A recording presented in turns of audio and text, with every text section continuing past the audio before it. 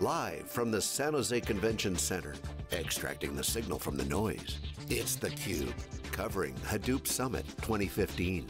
Brought to you by headline sponsor Hortonworks, and by EMC, Pivotal, IBM, Pentaho, Teradata, SyncSort, and by Attunity. Disco. Now your host, John Furrier. Okay, welcome back everyone. We are back here at Hadoop Summit 2015 live in Silicon Valley. This is theCUBE, SiliconANGLE's flagship program. We go out to the events and extract the signal from the noise. I'm John Furrier, founder of SiliconANGLE. I got my two guests here, Rishi Yadav, CEO of InfoObjects. Welcome back to theCUBE again. And we have Juan Asenjo, lead technology architect, Rockwell Automation. Guys, welcome to theCUBE. Nice to meet you. Thanks for coming on. Great to see you again. InfoObjects, business is good. Last year in theCUBE, you said Spark was going to be big. Hey, it's big. The Spark Summit's next week. What's going on? Give us a quick update on InfoObjects, then we'll talk about what you guys are doing with some of your customers. Yeah, so Spark has been a blessing, as we talked a few months back also. So the whole big data ecosystem has stabilized a lot, and whether it's HDFS, whether it's Spark, or whether it's Cassandra. So now it's more like even clients are very knowledgeable. They know what they are looking for, right? So that kind of makes it easy. The place where they get confused is all these distributions. I remember when 2 years back, when we were at Strata, and I think an hour before before my interview, the Intel had a distribution, and our point was that how many distributions this planet needs, right? So now the number of distributions are far less than what they were 2 years back, but still sometimes it becomes confusing enough for the clients. So, and that's where we come into the picture, right? We come as a vendor neutral partner to our clients. So we are on our client side as opposed to any specific Hadoop vendor side, right? And then we sit with the client, we understand their requirements, and then we suggest them that what exactly is going to work for them, what is best for them out of all the different distributions and the open source versions, which is a big thing out there. I'd like to get Juan's perspective on this, but before I go to Juan, I want to ask you a question, because earlier today we had an interview with Pivotal and EMC, and it came out in other interviews as well, but really that was the highlight, was the whole consumerization thing of IT.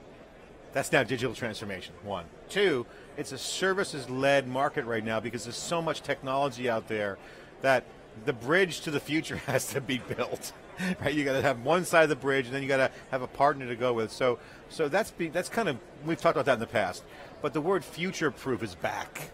Future-proof is back. It's a word that's been around for a while. That means, lock-in or hey, whatever. But there's real issues now. Future-proof is a real deal. So I got to ask you, in your role with customers, is that part of the deal? What are you guys doing to be that partner? Because being vendor neutral means you're certainly making a decision. You're partnering with the customer. That's a services-led approach. But there's still technology to construct that bridge to the future and still maintain the future-proofing. So explain how you guys fit into that paradigm.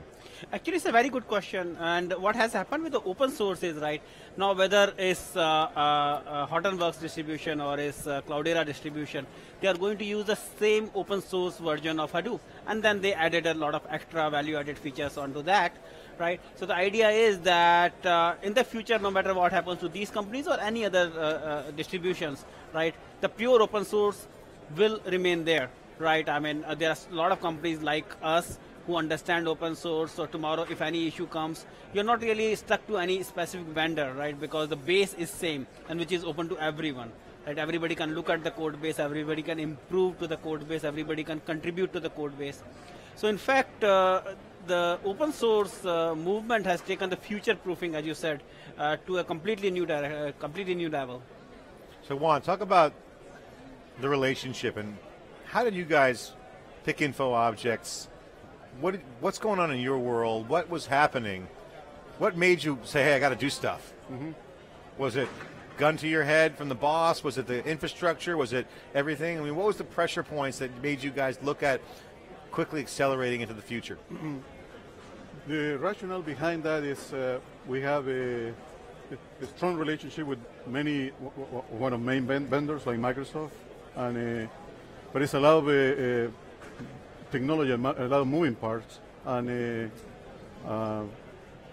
so when you come to picking technology and integrating the technology, you can't really have all the team yourself, and so you need help, and you have to find a company that bring all those elements together, and that's the reason we approach. What did those guys do with you? Did they help you with the technology? Did they do the bake-off? They help with the understanding for our use cases.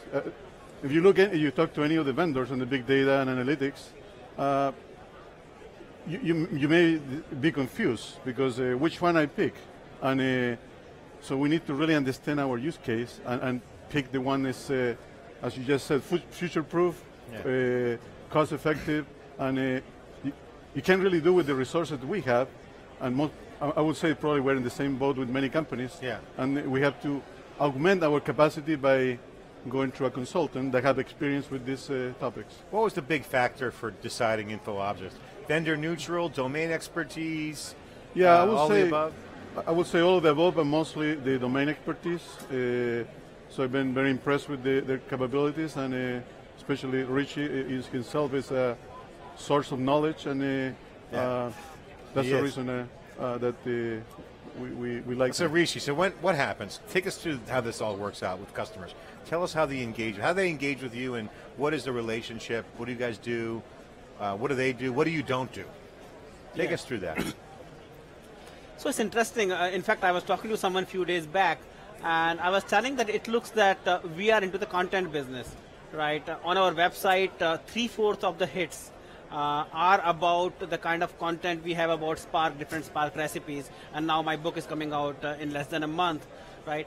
So what's attracting the future prospects and the future customers is the content, the content which we are making it available on our website, the content we are making available through CUBE and other channels, right? So that kind of makes them interested that, okay, this company definitely has a knowledge, and then they reach out to us and then engage, and then obviously the kind of depth of knowledge as well as breadth of experience. Right, I think both helps. I think the one advantage of engaging a consulting company, even as compared to hiring full-time staff, is this: that a consulting company, the problem you are trying to solve, right, they've already solved or they're trying to solve with 5 or 10 other clients, right? So the overall time gets accelerated, right? In some cases it can be half the time, in some cases it could be 1/10 of the time, sometimes it can be 1/4 of the time, but that additional mileage you get. And a lot of companies are not into the business of building software anyway, right? I mean, the companies like Rockwell, one of the biggest industrial automation company in the world, right? They are into the business of industrial automation, right? They are not into the business of how to make Spark most optimized, or how to make Hadoop. They just want results. Exactly. They don't want they want you to pick the tech. Exactly. They don't want you guys want results. You have business objectives, right? Exactly. So we have a market to serve, and if we are worried about building the queries in Hadoop or putting everything together, it will take a lot longer to. And technology is moving so quickly. So something that you master today is probably obsolete. So where are you with the relationship? You guys deployed software? You guys working? Is the products out there? The outcomes coming in? Did you get what you wanted? We're in the process of evaluating what is the best technology for our use cases. We're in the industrial IoT business. That's with Rockwell, remote monitoring IoT, and from the data ingestion to the platform that does the analytics and number crunching. That's what we leverage. Is the solution up and running right now? We have parts and pieces up and running. So what the InfoObject expertise brings to the table is that expertise on the big data analytics that we don't have. This is the Internet of Things. It's the Internet of Things. Industrial Internet of Things. Industrial, GE would, well, that's GE. They're trying to co-opt that, but General Electric also has the same mindset. Rishi, explain what's going on for the world out there. It's a hot buzzword, Internet of Things. Industrial as well. Running equipment. This is a hot area. What's going on? What are these guys doing? What did you guys do to help? What's the key technologies? What was the building blocks? Because there's some stuff out there, but if you pick something that's not baked, it could come back to bite you. So how did you make that selection of technology?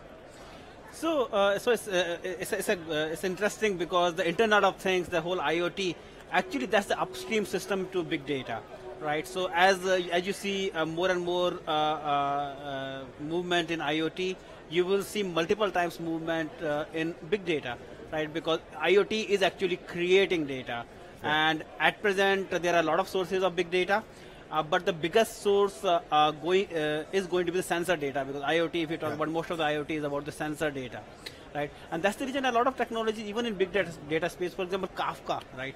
Kafka is a technology in which you can do real-time streaming, right? Now, because IoT is picking up, the sensor data is picking up, so clients are showing a special interest in Kafka, right? Which was not needed in the whole batch-oriented world maybe a couple of years back, right? So. All right. Well, what's next? What's next for this relationship? Where do you go next? Obviously, you got to get things deployed, got to get the results in, and then it sounds like there'll be more work. How do you expand? What's the relationship go from there? What do you guys do next? Yeah, what we do next is we have some proof of concept that we need to execute to select the right technology, and sometimes it's even difficult for us to figure out what our use cases are, because when you just said the future proof, sometimes you don't know your future cases in the future, but you have to plan as much as possible for that. And that's hard. And picking technology, really, you're making in big data, you're making a big commitment because of the if you invest in this with this vendor, and you don't know if that vendor will be available in the future, correct? And so being as open source and open-minded as possible, but getting the job done. So that's the reason it's a good. Well, these guys will be around. They got a good business. And they got smart people, so I mean, you guys are going to do good. InfoObjects is solid, but no, I mean I'm not InfoObjects. I mean what technology you pick. Yeah. So it's like look at Storm. We were just talking about it earlier. Storm was hot. Now Spark. So I mean, things are happening. Some things can come and go, like flavors. MapReduce is a thing of the past. Yeah. So we just talked about Databricks earlier, and they run on Hadoop. That's all cloud. Now, what if they want to go on-prem? So interesting dynamics, right? So, okay, so Rishi, I got to get your take on this, because we've been looking back past couple of years. What is your message to the folks watching? As Hadoop, Merv, Adrian from Gartner just said, and I agree, this is going mainstream right now. So the language of mainstream is not speeds and feeds, or MapReduce or Spark. It's, I have to automate this analytic process and create a product that we're selling and or value. So the value equation is huge. Time to value becomes the #1 criteria. So what's your take on this? How would you share, or with being in the inside of the industry, the folks watching, that's this new transition of the industry? Yeah, so 2 years back, or even up to 1 year back, we had to explain to our clients that why do they need a data lake or enterprise data hub, as Cloudera likes to call it, right? Now that problem is solved. When prospects come to us, they say that, Rishi, I understand that I need to have one big data lake in the company. Now tell me that I have the disparate data sources, right? Can I get the right connectors for it, right? So the first part is already So I've got to write more software. Right, or use already built connectors, right? So that problem is solved, right? Now the next problem they have is, they say that, can I do all compute on this one platform? I mean, is it what it's been promised to do, right? I mean, especially with the Spark, right? And or maybe Cloudera Impala for distributed query processing, right? I mean, can I really, whatever is advertised, that I have this one big data lake and I can get all the analytics from there? Is it really possible? Some of them say, what about my visualization tools, right? And the kind of visualization which I can do with the OLTP sources, can I get the same visualization, right? Can I get the same real-time performance? And can you also make sure that my batch jobs, they would not get affected by it, right? So all these kind of issues, but the point is that no convincing is needed now, right? Now clients are already convinced. Now they are saying that, tell me that whatever I want can really be done or not. Right, because we need somebody who has done it in the past. You agree, consultative help right now is mandatory. 2, we also hear about reference architectures. What are you hearing on that? Is there certain reference architectures that help people get the data lake going? Is there certain things that work well that you've seen out there? Is there certain playbooks? So, playbooks have been more client need specific. Yeah. I don't think the whole big data thing has evolved to a stage where you know that this building block will go here and that. You can't cookie cutter or boilerplate it over. It's pretty much you got to go in and do some assessment. Yeah, so we have to do some assessment based on their needs. And as I said, and now if you talk to different vendors, I mean, they would say that my playbook is the right playbook, right? And that's where we as a vendor neutral partner come to the picture, that we look at the client's needs and we say, you know what, probably this much you can use with the pure open source, and maybe this piece you can pick from this vendor, and that piece you can pick from that vendor, and that is going to make your solution perfect. Okay, guys, I really appreciate you taking the time to come on theCUBE. We'll give you the final word. Tell us what's going on in your world, prediction here for this industry, this next year. I think, I mean, in our case, as I said, Spark has been a blessing, and Spark along with HDFS, I think that's going to be continuing with, in that trend. The other thing which I see is that we covered it in the last interview, the old word ETL versus the machine learning. Yeah. Now I see more and more use cases of machine learning coming up. Spark has really evolved a lot. It has its machine learning libraries become richer and richer. But interestingly now, clients are talking about machine learning because mostly whenever clients talk about it, they talk about SQL. And they're still talking about SQL 90% of the time, but the 10% of the time they're talking about machine learning, which is an interesting trend because it means they are using these technologies not just to do the old workflows, but they're also doing it for finding new insights, which is the promise of big data technologies. Juan, what's your assessment, prediction for the future of this industry? Well, that's a tough question. I can only say for my perspective from my company, Rockwell Automation, is all these technologies are relevant to what we do, and I think it's relevant to every company. Essentially, we're in the industrial IoT, and some of these terms are kind of overloaded, I guess. What is analytics? What is big data? And it's a number of things that you can do with analytics and different tools, and I think we're investing on learning more and more how we can differentiate ourselves, bringing value to our customers by leveraging tools, and maybe no one vendor has all the tools, so you have to mix and match multiple vendors, and that's, I see a strong relationship going with the consulting That's a company. mainstream, what Merv Adrian just described as a mainstream need. I have needs, I don't care about the vendor. Yeah. I got to mix and match whatever fits the bill. Exactly, and with the technology and knowledge, I guess we can achieve those within if we talk next year, I guess maybe we will accomplish some of those goals. We'll do an audit and see how things have gone for last year. Rishi, Juan, thanks so much for coming on theCUBE. Really appreciate sharing your insights and expertise. This is theCUBE live at Hadoop Summit 2015. We'll be right back with our next guest after this short break.